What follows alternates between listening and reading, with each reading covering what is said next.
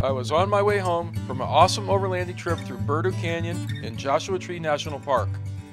This was a great opportunity to explore an overland route through Jawbone Canyon Off-Highway Vehicle Park.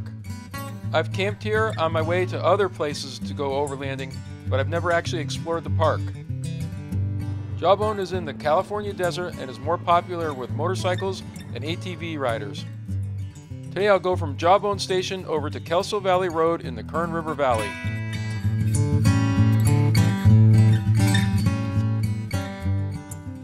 So I've just started the trip. I'm only a couple miles into it. I stopped to air down the tires. Hi, welcome back to the channel. Today I'm in Jawbone Canyon OHV Park. It's a large off-highway vehicle park in California. And I'm going to attempt to drive from the BLM station, Jawbone Station, on Highway 14, all the way through the park, all the way till I come out on a Highway 178, Lake Isabella, on the way to Bakersfield. It should be all back roads, and today I'm doing something a little different than I usually do. I've got this California Back Roads and Four-Wheel Drive Trails book. It's a guidebook and has a lot of routes in it, and it has this one, and it has GPS coordinates that take you through each point of the drive. I've never really done that before, so I'm going to use the guidebook, and I'm also going to set the GPS coordinates here on my Garmin GPS Map 66i and see how I do. This video isn't sponsored, but you will find links in the description to some of the items, maybe like the guidebook and some other things that you'll see. I do get a little bit of a kickback if you purchase them. It doesn't raise the price if you use that link to purchase. So I'll give you a look around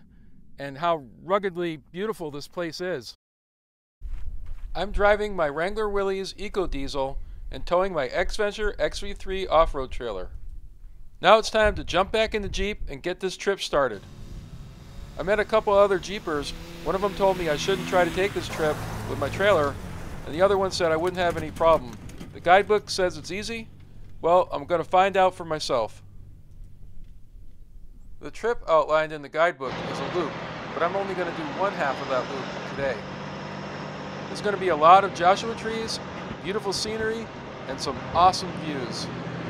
I have a steep sandy hill coming up, so I'm going to shift into 4 low and go up this hill in 4 low. There's a turn at the top to the right, so I want to make sure that if I have to slow down and just crawl, I want to make sure I'm in 4 low. Give me a little extra traction and I'll just crawl my way up this hill.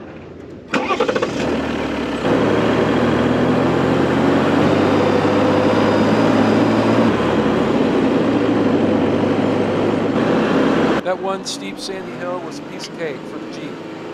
Now I'm just trying to enjoy the ride, enjoy the scenery, without driving off the side of the road.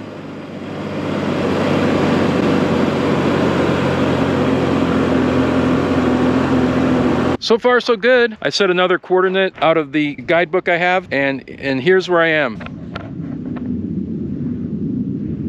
I'm about to start descending from this ridge, and I had no idea. Jawbone's just awesome, just incredible place. So I'm really glad that I decided to do this today. So far, as long as everything goes good, there's some really incredible views from up here. Jump back into the Jeep and continue this journey. I got quite a ways to go.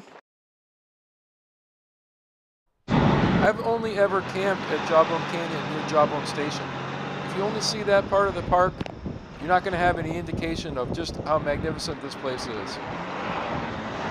All along this road, SC-251, there's a lot of magnificent mountaintops and valleys to look over into. I reached the intersection of SC-251 and Kelso Valley Road. Kelso Valley Road is another great road that you can take that's much easier, and you can do it with about any vehicle. I'm going to drive ahead a little ways and find Butterbrett Road, which is also Butterbrett Wildlife Sanctuary.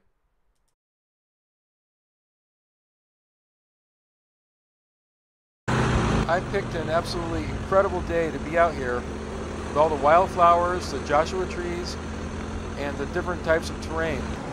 I'm only showing you a little bit, but if you ever get a chance to come out here, you're going to be amazed at Butterbrett Springs Road. We've had good rains, so the hills are covered with wildflowers. I feel like I made a good decision to turn off of Kelso Valley Road onto Butterbrett Canyon Road, also known as SC-123, because it's really been an awesome ride. Steep sandy road, and I'll show you around. It's really magnificent here. I wouldn't be surprised if you're looking as far as Death Valley. I didn't realize Jawbone Canyon was like this. Here's something strange. Road closed. An old disc from a farm implement. Somebody welded road closed onto that. Must have been a road going through here at one time. If you like getting out in the wilderness by yourself, this is a great place to do it. I saw 2 Jeepers early on when I first started, and I haven't seen a single soul since.